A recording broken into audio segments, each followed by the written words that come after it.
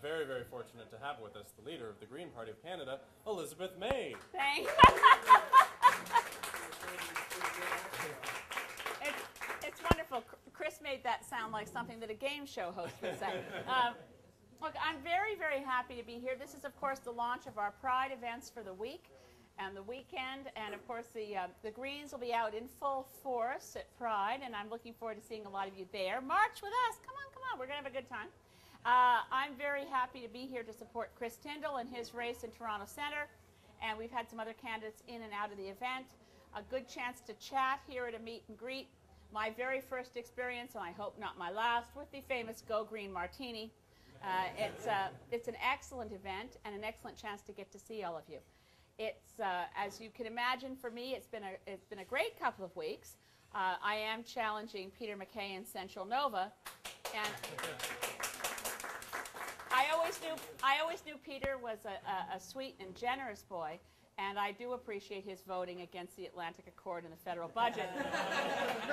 Because there's never been any way that someone who was perceived to be popular in his own riding has so quickly been seen to be beatable. In any case, I'll be spending all summer in Nova Scotia in my riding, and I just wanted to take this chance to ask any of you who might want to come down and visit me in Nova Scotia. I swear you don't have to work for the Green Party. You can just come and hang out. We have wonderful beaches. This is the obligatory part of my speech, which is the Nova Scotia tourism opportunity. Just to say, jump on the train, come find me at the Green Party office in New Glasgow, and I'll get you fitted out with a good place to stay and a nice place to visit for a while. But more seriously, this Pride Parade theme is unstoppable. And I just want to make sure that you all know that the Green Party is foursquare, shoulder to shoulder, that gay rights are unstoppable, human rights are unstoppable, and we're very proud of the progress that the gay and lesbian and transsexual and transgendered community has made in gaining the respect that everyone in that community deserves.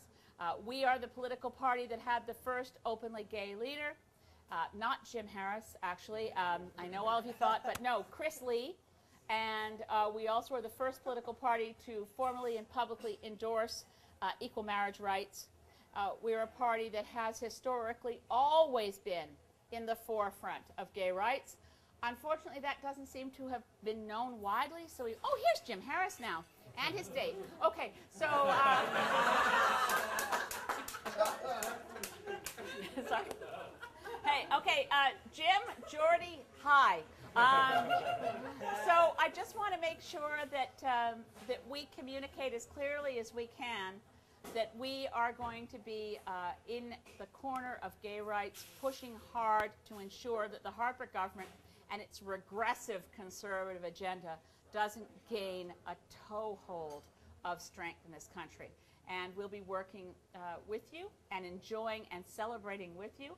Pride Week and the Pride Parade are certainly a high point in my year. I'm looking forward to it. And I hope, again, please do. If you haven't thought about where you're going to march in the parade, please join us. We'd be very, very proud to have this big Green Party contingent marching in the Pride Parade to make the point that all the things we care about, the momentum of people who are committed to their issues, is always unstoppable. The momentum of the Green Party is unstoppable. The momentum of the gay community is unstoppable. The momentum of people who are committed to ensuring we have a livable world is unstoppable. Thank you for being here.